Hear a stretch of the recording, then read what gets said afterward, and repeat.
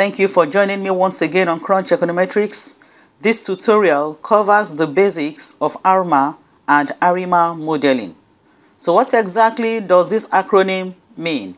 ARMA simply means autoregressive moving average, and ARIMA implies autoregressive integrated moving average. It's also popularly known as the Box-Jenkins methodology. So what is ARMA or ARIMA modeling? It's a method among several used in forecasting variables. It uses the information obtained from the variables itself to forecast its own trend. The variable is regressed on its own past values. It is based on univariate analysis. It requires you knowing and analyzing the probabilistic or stochastic properties of the series. It is designed to forecast future movements. It uses the philosophy of let the variable speak for itself. So is ARMA or ARIMA model useful? ARMA model helps investors, government regulators, policymakers, and relevant stakeholders. It helps them to take informed decisions. For instance, an investor before buying a financial asset will want to know, is it really worth buying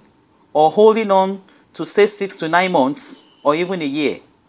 Such a person will want to know the future value of such an asset based on the information of the past performance of that particular asset. The same way policymakers and regulators will want to forecast the future trend of, say, some economic series and formulate policies based on the past values or realizations of such series.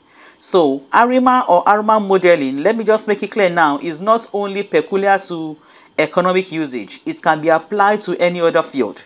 For instance, people who forecast earthquakes or weather also use ARMA or ARIMA modeling. So this model is applicable to any field, not just in economics. In essence, information relating to the series are obtained from the series itself.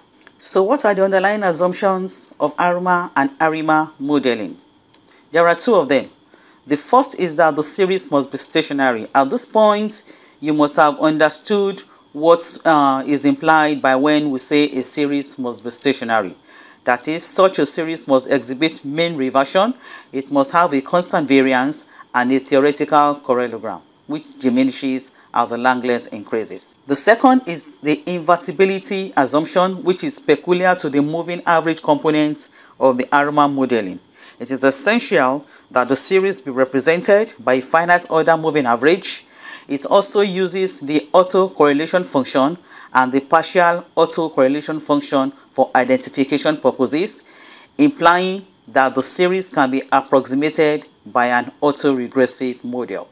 So these two assumptions must be in place before ARMA modeling can be done: stationarity and invertibility. If you need to know what they mean in details, please consult Simple Econometrics textbook for you to get the basic understanding.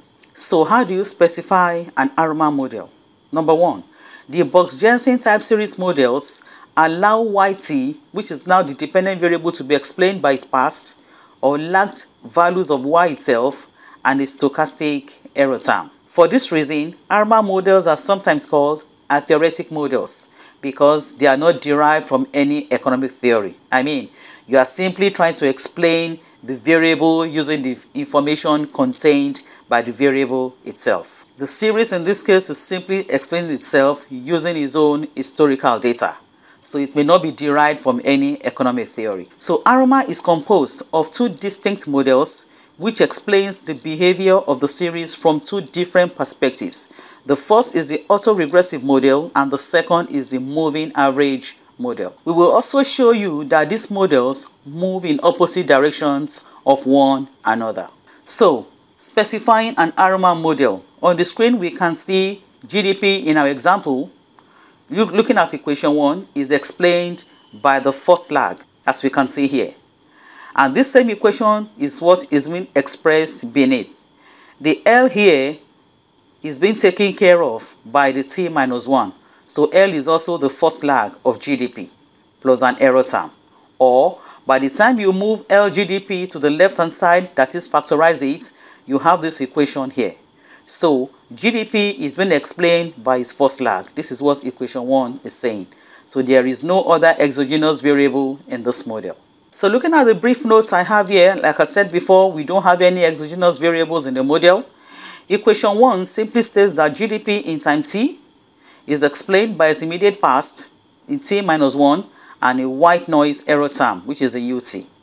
Alternatively, it's saying that what will happen to future GDP in time t plus 1 is also largely dependent on the behavior of the series in the present time. Remember, one of the key assumptions of ARMA modeling is stationarity. So it is assumed that the absolute value of this parameter b is less than 1. If this value is greater than 1, it means that GDP in time t will get to be bigger and bigger in each time period and the series becomes explosive. So it is important that this b, which is the parameter to be estimated, in absolute terms must be less than 1. So what is the generalized ARP model? The autoregressive model can be generalized to include more lags. So for instance, an AR2 process, whatever figure is in the parentheses tells you the number of lags included in that particular model. So an AR2 process should simply tell you that the dependent variable is being explained by 2 lags. As we can see here, t minus 1, t minus 2. Same thing goes for an AR3 process. Simply tells you the dependent variable is being explained by 3 lags. T minus 1, T minus 2, T minus 3. And an ARP process simply tells you that the dependent variable is explained by P lags. So this is a generalized form. How about specifying a moving average process? Explanation is not too different from an AR process. For you to construct an MA1 process still using GDP as an example, equation 5 shows that GDP is being explained by the current error and the first lag of the error term. So GDP is explained by the value of the error term and the immediate past error known at time t. So this is how you specify an MA1 process. Generalizing an MAQ process, same explanation. Whatever value is in parentheses tells you the number of lags to be included in the model. So MA2 process includes 2 lags of the error term, t minus 1, t minus 2. While an MAQ tells you that the dependent variable is explained by q lags of the error term. So now let's combine AR and MA to give us what is known as ARMA PQ model. So an ARMA PQ model is being constructed when you have the lags of the dependent variable in addition to the lags of the error term. So an ARMA PQ shows you that GDP is a function of P lags of GDP and Q lags of the error term.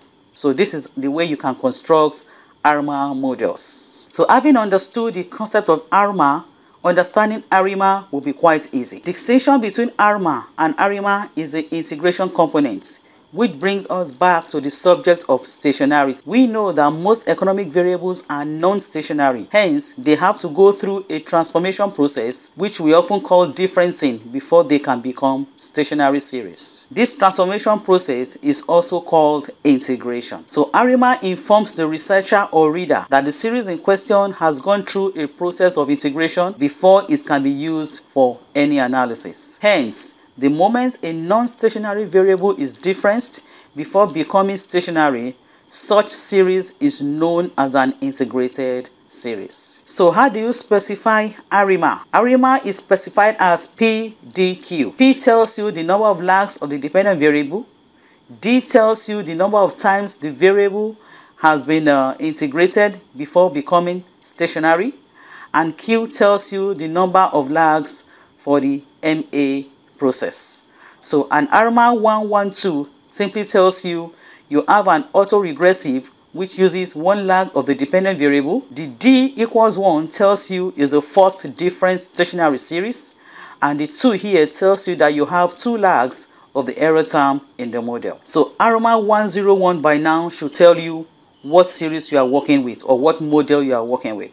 So you have an ARMA 1 with a level stationary series and an MA1 process. So meaning that an ARIMA 101 equals ARMA 11, simply because the series in question is a level stationary series. If a series is plotted, visual examination cannot indicate whether it follows, number 1, a purely AR process, And if it does, what will be the value of P? Or that it is purely an MA process. If that is the case, what then is the value of Q? Or whether it's an ARMA process, and if so, what are the values of P and Q? Or maybe it's an ARIMA process. In that case, we need to know the values of P, D, and Q. Also, because the essence of engaging an ARIMA model is to forecast a series. Therefore, the BJ methodology comes in handy in answering this preceding question. The method consists of 4 simple steps. The first step will be for you to identify the model to be used. Second step is to estimate that model. The third step is to engage some diagnostic checking to be sure that the model is actually suitable. And the final step will be to forecast the series. I will adopt a hands-on approach to explain each of those steps in my subsequent videos. If you still need to read up, which I will advise you to, please read up on Asterio and Hall. I use most of the resources from Asterio and Hall, also from Gujarati and Porter, and from Woodridge. Thank you for watching. Subscribe to my channel if you have not done so. Please don't go away. My next video will be to show you a practical way of identifying the appropriate model for ARIMA.